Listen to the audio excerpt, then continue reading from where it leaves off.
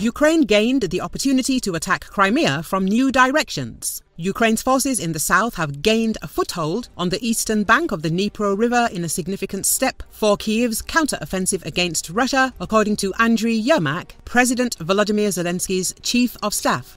The independent media outlet says that a Ukrainian breakthrough across the Dnipro could open up a new line to attack Crimea, which Russia illegally annexed in 2014. The Dnipro River in the Kherson region has been one of the key battlegrounds of the conflict, with Russia crossing from the eastern bank to seize Kherson city in the early days of Putin's invasion, only to abandon the regional capital late last year.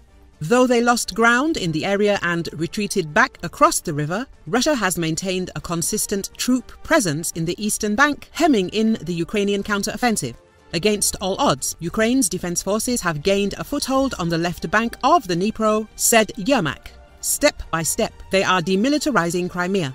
We have covered 70% of the distance, and our counteroffensive is developing, he told. Yermak said the only certainty was that Russia has no intention of stopping the war but hoped to outlast and out-endure the unity of democracies.